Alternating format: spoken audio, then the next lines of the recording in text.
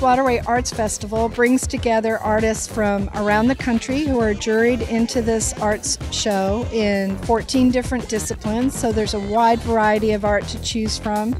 And we also have 4 stages of performing arts.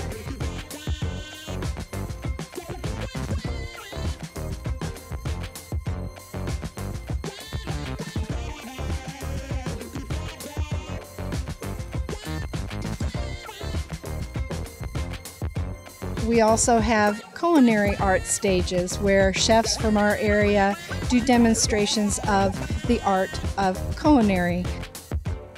It's a great way to enjoy a day, get a taste and a feel and a view of art of all kinds. There's a whole artopoly area with children's activities. There's an early inspiration gallery where students from the ages of 4 to 14 can purchase a piece of art that's been contributed by students and teachers from local high schools.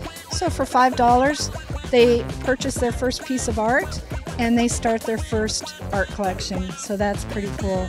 My name is Elizabeth DeMonico. I work at the John Cooper School and I run an aerial program after school, and we also are at WCC, World Champions Center, and we started an aerial program there. So today we're demonstrating aerial silks, which is a great way to get in shape, get more flexible. It's not hard on your joints, and it's a beautiful artistic endeavor.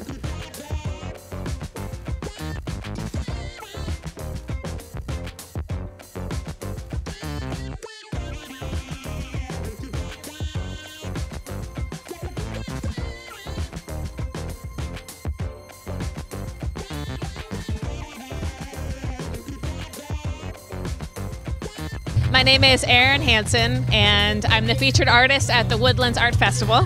Well, I'm a contemporary impressionist painter, and I call my style open impressionism. As you can see, I use a lot of paint. These are all original oil paintings, and I just like to slap the paint on and get all into the movement and the color and really capturing the beauty of the outdoors. This is a painting of the hill country. I've spent years gathering wildflower photos. Of course, everyone loves the bluebonnets and the Indian paintbrushes. And here are some evening primrose, some Indian paintbrushes, some brown-eyed Susans.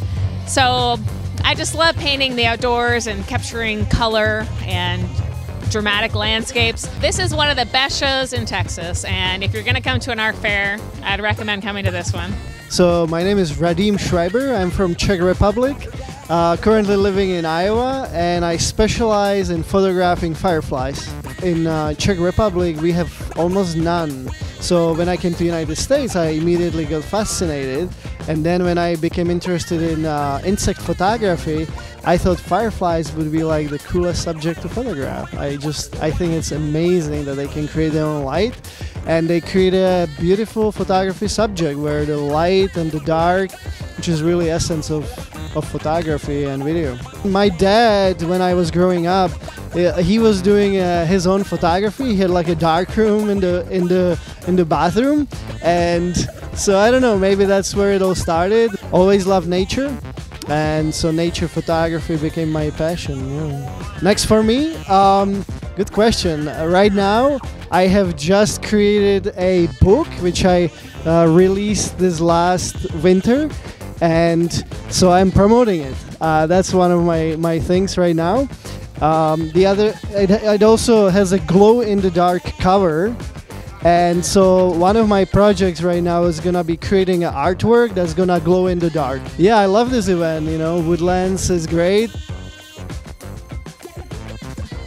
My name is Fred Conlon. I'm from Salt Lake City, Utah. I do recycled metal art. My business partner and myself have been doing this for about 20 years, and It's mostly found objects, recycled stuff, tools, anything we can get our hands on, really. I'm a recovering potter. I used to do a bunch of pottery and got tired of all my pots breaking and found something that's a little bit more durable. This is my 8th year at the Woodlands. I love coming back every year, and it's fun to see repeat clients come in and say, we came here just for you, so that's a good feeling. Hi, my name is Demme Durrett. I'm the founder of Youth for Human Rights USA. So we focus on human rights education, specifically within the US context, making sure that people are aware of their 30 basic human rights and really getting the word out about it. But what we're doing here today is we're out here at the Woodlands Arts Festival, and we're celebrating basically peace and tolerance. So what we've got over here is a collaborative community art project where kids can come up and add their own button to the dove for peace, and then they come back here and we've got each of the 30 human rights set up, and basically they get a little ball and they get to pick whichever one they think is most important. So it gives them a really great opportunity to get involved, get engaged, and kind of not only see all of the human rights, but also get to pick their favorite and which they think is most meaningful. Which is really awesome, because a lot of people in seeing, oh, I can't pick between we're all born free and equal or no slavery, a lot of people can see, it is really important that we respect the Universal Declaration of Human Rights and that we protect these human rights for everyone.